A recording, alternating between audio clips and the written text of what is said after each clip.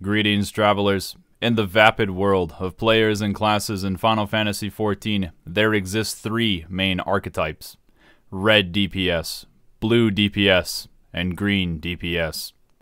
But White Mage is the greenest of the DPS. A common mistake among people when they first start healing is keeping everybody topped off, which is the wrong way to heal.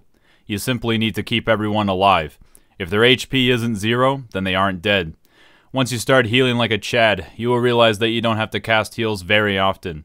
You might wonder what to do with all this free time. You may think that you need to wait for official instructions. Wheat my ass. Kill all sons of bitches. That's my official instructions. If your tank complains at the end of an instance that you didn't heal enough, even though they didn't die, simply mutter an insult in real life and then say something nice in-game about thanks for the advice and move on with your life. To unlock the path that rocks, you either start the game as a Conjurer, the only healing class available, or you just unlock the class at the Conjurer Guild. Never would have expected that one. After not forgetting to get your Soul Stone at level 30, this class will hold you back from your full potential in dungeons until level 45.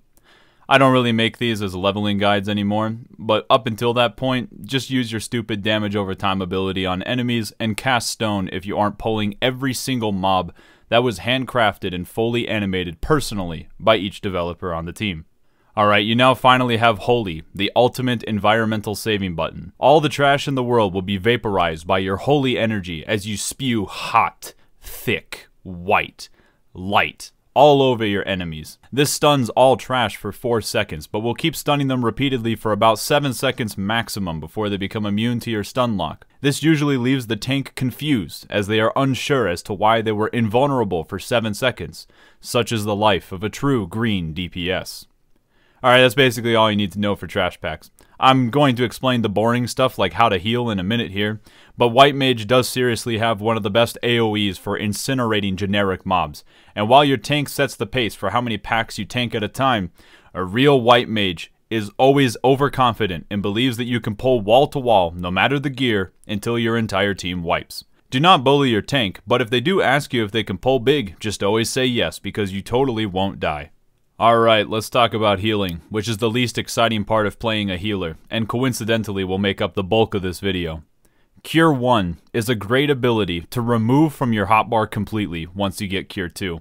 The only reason to keep it around is if you are afraid of being level synced below level 30, or in the extreme edge case where you absolutely need to top off a single player's health bar, and Cure 1 will get you to that threshold and you have no other tool up at that moment, then yeah, you can use Cure 1 in that extremely rare case and save some mana. But for single target GCD healing, just always use Cure 2. You might ask about Free Cure, which is a passive ability left in the game to deceive players to make their healing output garbage. It is not your fault for being fooled, but now that I told you that Free Cure sucks, don't be fooled again. Cure 3 might make you think that there is a pattern, but you would also be wrong. Cure 3 will heal a player that you target and everyone around them in a very small range. This is also an incredibly niche skill, only useful in situations where you need to heal the whole party a good amount and everyone's already clumped together. So something like the beginning of Seed of Sacrifice or Shadowkeeper in Litany Savage can be some decent use cases. Otherwise, you will not be using this ability very often either. And that's everything you need to know about Cure 1 through 3. In conclusion, read what your fucking abilities do. Now, White Mage is considered the GCD Healer because there is minimal spell weaving on this class.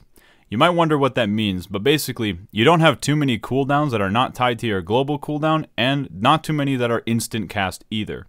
This has a few consequences. White Mage is very straightforward to understand, but at the same time, you don't have too many oh shit buttons to instantly heal someone when you are too busy thinking about the blood of your enemies. If you have no instant cast heals up, you're going to have to heal earlier than you might be used to if you play other healing classes. It also means that if you need to weave a spell on occasion, there are not many opportunities to weave spells without interrupting your relentless spellcasting onslaught, also known as GCD clipping. Thus, we first need to remove Fluid Aura from our hotbar as well, because it is just never useful. Except keep Repose, because a random quest at like level 78 will require you to use it. And if you don't have it, you'll have to go and find this stupid ability from the Actions and Traits menu while in an instance and wonder why they put this in the game. Where was I? Oh yeah. To properly time your weaves, you need to know what is an instant cast GCD on White Mage. This includes your damage over time skill, regen, all of your Lily skills, which are Afflatus Solus, Afflatus Rapture, and Afflatus Freight Train. This is useful to know in segments where you need to move and you don't want to stop your GCD from spinning, in addition to places to optimally spell weave. The stuff that you can weave in between these are Divine Benison, Assize, Thin Air, Tetragrammaton, Asylum, Presence of Mind, Plenary Indulgence, and Temperance.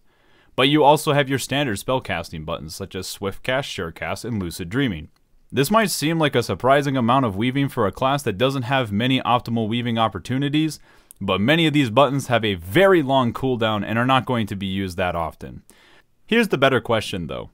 Does any of this actually matter? If I clip my GCDs for these buttons every now and again, is that really a big deal? The answer is no. It's not a huge problem if you don't weave optimally, but if you clip your GCD consistently, you are going to reduce your damage output, which is the wrong way to play White Mage. It is still better to clip your GCD for something like Assize whenever it is up, because you will still deal more damage overall. I'm talking about clipping for every single spell weave is going to make your overall damage output way lower. So you could be a loser, consistent GCD clipper, or you can evolve into a healer who refuses to heal people with GCDs and waits until the optimal weaving time and then watches as everyone dies. In all seriousness, if you plan to be a White Mage player in high-end content, if you consistently clip your GCD, it is going to make your contribution to the party significantly worse. Even if you don't want to get good now, just remember that practice makes permanent. And trying to time your spell weaving on White Mage is pretty much the only optimization that you can really do on this class. Alright, now that I explained your weaving windows, it's time to tell you what everything actually does. But before that, let's hear from today's video sponsor. Just kidding, you think anyone is dumb enough to sponsor this channel? Hello, I'm sponsoring my own video. I am still fresh on YouTube, and I am a still growing cyst on this community. So if you would like to help me out, all you have to do is click the subscribe button, watch all of my content, comment on every single video, like and dislike them, and tune in for every single live stream that I do. But if that's too much for you, the subscribe button is the easiest way to help me out. I won't make any wild promises, but it will tell you sometimes when I upload a new video. I was recently asked why I plan to do a karaoke live stream at 10,000 subscribers, and that's because it is very unusual for the stuff that I typically do and will be incredibly awful, but at least we can all listen to Yakuza music. Thank you for your contribution, and may you survive the zombie onslaught. White Mage has the most complex opener of any class in Final Fantasy XIV. We begin by pre-casting Glare, about 2.5 seconds before battle starts, with a battle timer that your party is definitely using. You then cast Dia, and instantly weave both Assize and then Presence of Mind. And now you just mash Glare until you need to heal. Whew, man, that was intense.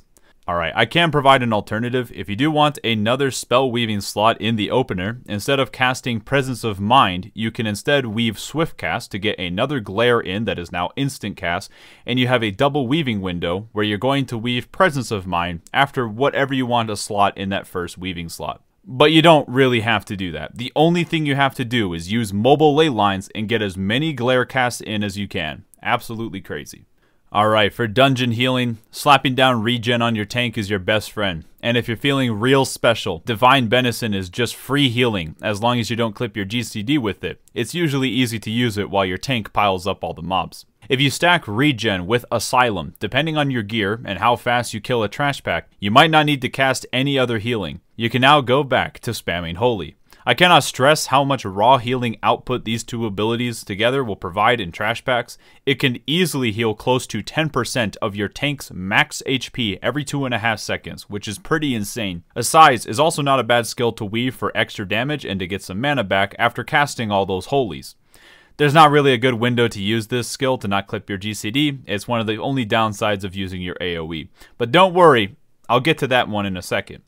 Now, Cure 2 does have a heal potency of 700. You know what else has the same cure potency? Afflatus Solus. This is a good tool to have because it is instant cast instead of the cast time you have to deal with for Cure 2. But it also feeds your Blood Lily.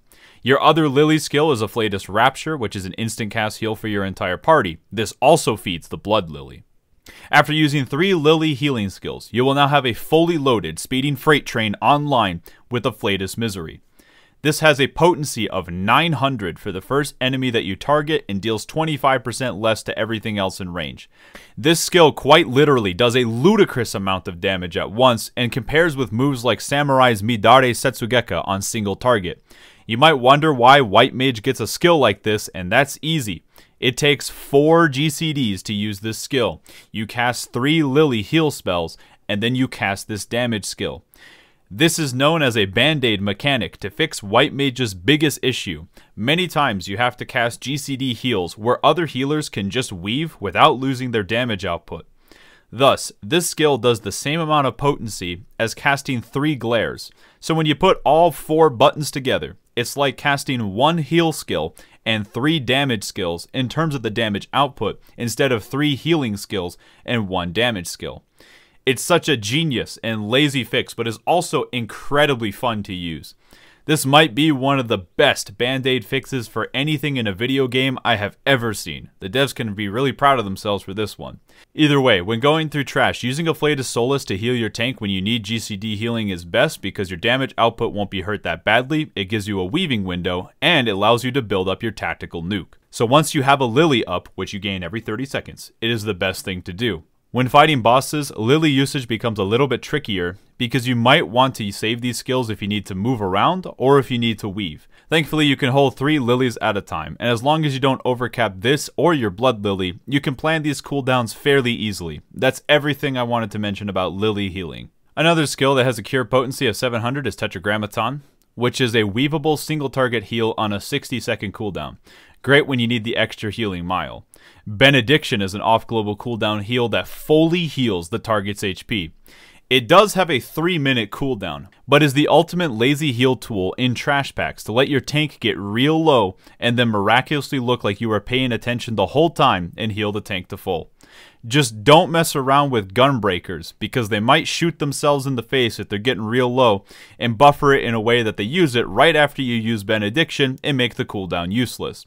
Plenary Indulgence is a skill that makes all of your AoE healing potency heal more. Note, this buff does not get consumed when you use an AoE heal. It lasts for its full duration and keeps giving the bonus heal no matter how much you spam team healing. Thin Air is a skill that makes it so that you don't have to pay taxes for 12 seconds, which is useful when you need to spam extremely expensive skills or when your mana is starting to run low. And Temperance is your super healing skill, which reduces damage taken by your party by 10% and makes it so that you heal 20% more as well for 20 seconds. Alright, that's everything about all the heal tools that you can weave. For healing your party through GCDs, I mentioned Cure 3 before, which is incredibly niche. Afflatus Rapture is your Lily skill that heals your party, but Medica 2, though, is the ultimate lazy healing skill, giving massive regen to your entire party and can probably single-handedly carry you through all normal content, depending on your gear. This regen also stacks with Regen and Asylum, just for your information. Regular old Medica can be used to heal your entire party if you really need that extra healing GCD and everyone's spread apart, but is also generally not very useful. At this point in the video, you might ask this question. Can you seriously just heal through most everything with Regen, Cure 2, Lily skills, and Medica 2? And the answer is yes. Yes, you can. Only when you start running harder content will using things like Temperance become much more useful and borderline necessary for success. So I told you all the buttons, but be prepared to use like half of the shallow amount of healing skills that you have because Final Fantasy XIV is not a game that requires a ludicrous amount of healing usually. Instead, get ready to cast Glare repeatedly and cast Holy in trash packs to become the beacon of death that you are. I wanted to make a guide to slide casting, but I'm probably going to have to do that again for my Black Mage video. But here's the speedy version. Whenever you cast a spell that has a cast time, in about the last half second, you can move and the spell cast will still go off. This is an exploit of the game's mechanics for lag compensation, and while you can technically slide cast every cast, this does actually clip part of your GCD, despite not appearing that way when you first look at it. Here is a side-by-side comparison. However, this extra half second that you get to move can be the difference between getting a little extra greedy with a spell cast or just dying. It's not super important because you can always interrupt your cast if you absolutely need to survive, but it is something that you can keep in mind. As usual, the things you need to keep track of on this class are Presence of Mind, which comes up every 150 seconds for your speedy casting phase, a Size for damage and mana, which comes up every 45 seconds, and your Dot, which comes up every 30 seconds. Finally, use lucid dreaming when you're about to go below 6,500 mana to ensure that you don't bottom out, and using thin air for things like holy spamming and other costly ability spamming can help save your mana bar. Esuna is a button that removes some debuffs depending on whatever Yoshi P's mood is when approving content. Alright, is Doom going to be cured with Esuna this time? No. Okay.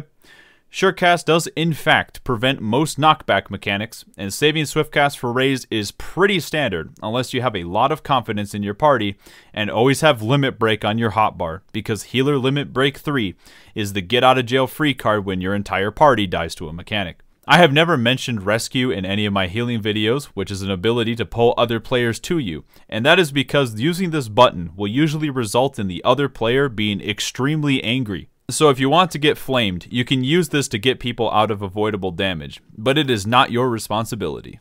Despite all the talk about healing, get ready to spam Holy or Glare for about 90% of your gameplay, and if you use certain illegal programs, you might see yourself shoot up the damage charts to pretty hilarious levels. Overall, White Mage is not super hard to understand and is incredibly easy to be lazy with. There are small optimizations that you can do, but they are not going to make or break your success on this class, because I already know you're going to crutch on Medica 2 like the rest of us after watching this video.